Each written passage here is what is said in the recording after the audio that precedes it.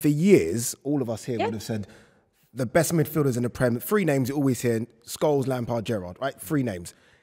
Kevin De Bruyne is now in that conversation. That's how good Kevin De Bruyne is. And I'm doing a circling thing. Oh, he's annotating. Goals, assists, left foot, right foot.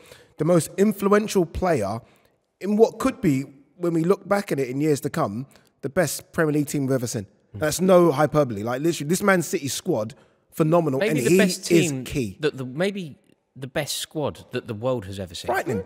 Like, in but terms you of take him squad, out of it, and that's how key he is. And they're surrounded by so many good players. You take Kevin De Bruyne out of it, and all of a sudden it's like, I think Addy's point, Addy's point there about changing the conversation, which is what De Bruyne has done. Yep. De Bruyne has now changed the conversation. I think when people do an all-time 11, an all-time Premier League 11, bearing in mind that he's still playing, I think De Bruyne is going to be in a lot of people's.